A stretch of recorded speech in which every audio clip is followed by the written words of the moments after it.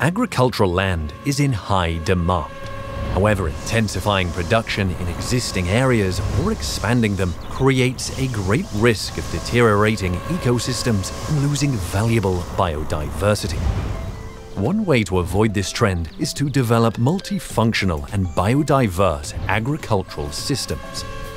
But how would a landscape that simultaneously provides food, energy, clean water, space for recreation, and biodiversity look like?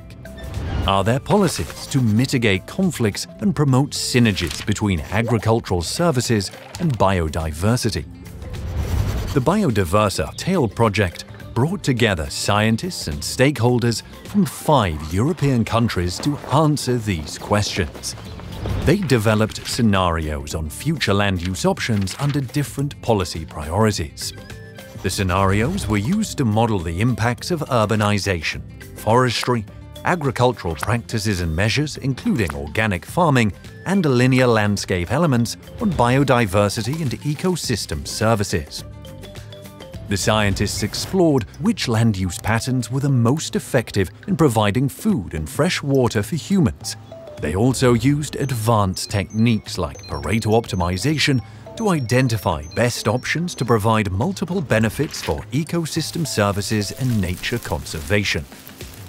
In the Kromme-Ren area in the Netherlands, for example, they identified solutions with minimal trade-offs between dairy farming, fruit production, landscape aesthetics, and the habitat for the great crested newt, an emblematic amphibian species. They also found out that priority areas for agricultural measures do not match with the areas designated in existing nature conservation plans. Based on these findings, stakeholders and policymakers now have a solid knowledge base to improve the plans, redesign the areas, and make sure they contribute to the multiple environmental and agricultural objectives. TAIL led to new collaborations, including new European research projects, and strengthened the cooperation among stakeholders and scientists. Their new method to identify trade-off solutions helps decision-makers to select the best possible compromises according to their needs, and to implement sustainable land use and conservation strategies.